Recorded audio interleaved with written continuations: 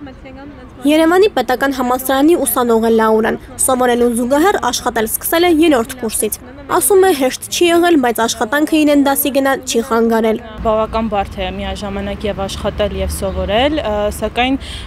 երբ ցանկություն կա, անհնար ոչինչ չկա։ Եթե իմ քայլը խմբակցության նոր նախագիծը ընդունվի, Լաուրան եւ իր պես սովորող աշխատող ուսանողները շուտով հնարավորություն կունենան իրենց եկամտահարկով վճարել ուսման վարձը։ Ասում է ուսանողները այսպես թե այնպես աշխատում են, միաժամանակ եւ եկամտահարկ են վճարում եւ իրենց վարձը, այսպես հոգսը կթեթևանա։ Նախ վարձավճարի խնդիրը կլուծվի եւ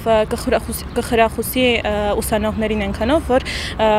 նրանք սկսեն աշխատել, հետեւաբար ավարտելուց հետո արդեն գոնե 1-2 տարվա աշխատանքային փորձ կունենան, հետագայում ավելի հեշտ կլինի աշխատանք գտնելը։ Իմ քայլից ասում են հեծանիվ չեն հորինել, բայց դեռ մի շարք չհստակեցված կետեր կան։ Օրինակ կկարողանան բուհենը իրենց բակալավրի դասապրոցեսը հարմարեցնել այնպես, որ ուսանողը եւ աշխատի եւ դասից չբացակայի։ Պիլոտային ծրագիրը նախատեսում են անցկացնել մագիստրատուրայում, որտեղ դասաժամերը առավել հարմար են աշխատելու համար։ Մագիստրատուրայի դեպքում շաբաթական 3 օր լինում 2-3 ժամով, այսինքն այդ մասով արդեն իսկ պատրաստ է։ Հիմա տեսնենք, եթե բակալավրիատի դեպքում էլ սկզբնական փուլում կիրառելի կլինի, կիրառենք նաև այդտեղ։ Ժուրնալիստիկայի ֆակուլտետի դեկանի խոսքով աշխարհը արդեն նմանատիպ փորձ ունի։ Պետք է հետևել արդեն փորձված ու հաջողված տարբերակներին, հաշվի առնելով մեր երկրի առանձնահատկությունները։ Այն մարդը, ով որոշել է եւ աշխատել եւ սովորել, կարող է ընտրել ուսումնառության ոչ արկա ձևը։ Եթե այնուամենայնիվ պիտի եւ արկա ուսուցմամբ ինքը ավարտի համալսարանը, բուհական կրթություն ստանա եւ պիտի սովորի, ուրեմն մարդը պիտի իր աշխատանքը հարմարեցնի ուսումնառությանը։ Եթե մենք ուսումնառությունն ենք հարմարեցնում աշխատանքին,